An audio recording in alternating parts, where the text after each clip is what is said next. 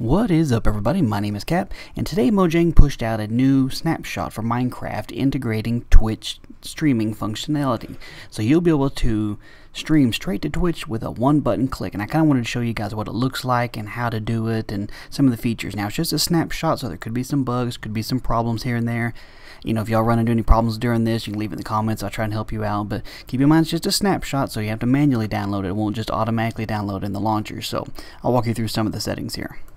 Okay, so if you head on into the options, you'll now see that on the right side there's a button called Broadcaster Settings.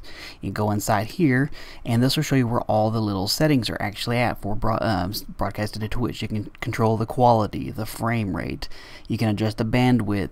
Metadata is not really being used right now, it's for future features, but you can see different mic volumes you can change. It's got built-in Twitch chat settings. You can go in here and set your preferred server, so pick out the one that's closest to you that'll give you the best possible connection when you're actually streaming.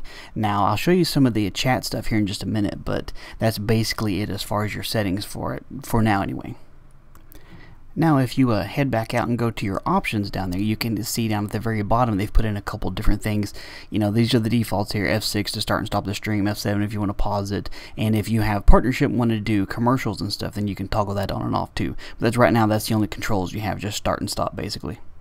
Now, once you're in game and you start streaming, you'll see the red little light up in the top right hand corner, and the number underneath it is how many different viewers you have. I have one for now, just doing testing, of course. And anytime any of the users in the stream actually start sending you messages through the chat, it'll pop up in game just like that and tell you who it actually is. It'll tell you Twitch just sent you a message basically there. Now, you can't respond via the text message here. You actually have to go to the website to do text, but you can just talk to them if you're using your mic settings. They did include some basic functionality here, so if you have somebody in your chat that's being disruptive, or somebody that's actually just being helpful, and once they send the message, you can actually open up the thing there, click on their name, and you'll have the options to promote them to manager, or not manager, moderator, time them out, ban them, demote them, all that other stuff. So you can kind of control that from in-game and have to go back and forth if you got the nasty chatters out there.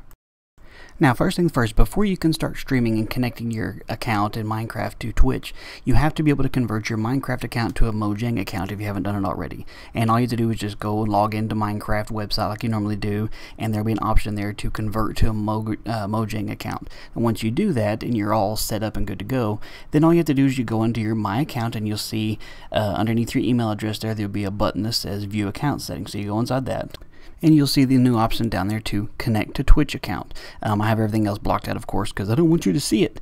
But all you have to do is just click the little button there, and it'll take you to the next page.